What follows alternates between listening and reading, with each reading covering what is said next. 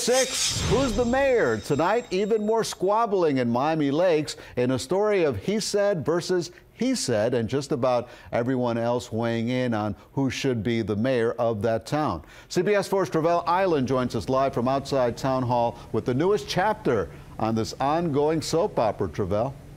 Yeah, Elliot, well, this saga of dueling mayors here in the city of Miami Lakes will continue into yet another round of legal challenges. About 75 people showed up here tonight for this special meeting to decide if taxpayers should foot the bill for the current mayor, Wayne Slayton's legal fees, to fight off Mike Pizzi's challenge to retake his title as mayor of Miami Lakes. Well, just a few minutes ago, the county unanimously decided that they would pay for Wayne Slayton's legal fees to stay in office. Now, several people signed up to talk, but the majority of them were against using any taxpayer dollars for this legal battle. This all started when Mike Pizzi was acquitted on bribery charges. Pizzi says after he was acquitted, he should have been immediately reinstated as mayor of Miami Lakes. Pizzi was suspended by Governor Rick Scott when those charges were brought against him, and then the town held a special election to fill that position, and Slayton won. The issue of Pizzi getting his job back, or if Slayton should stay in office, has divided this community.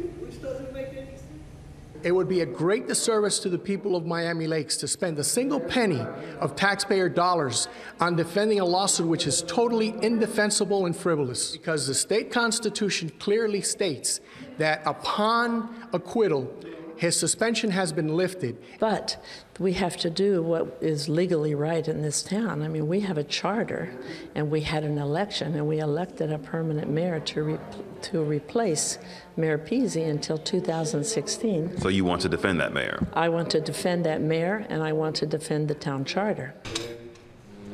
Well, several people who I spoke with tonight believe that the town should have never held a special election to replace Pizzi, but rather had a current council member, such as the vice mayor, step in until Pizzi's legal battle was over. But again, just a short time ago, an unanimous decision by the council members to go ahead and pay for the current mayor legal fees to stay in office. For now, we're live in Miami Lakes. Travell Island, CBS 4 News. Travell, thank you.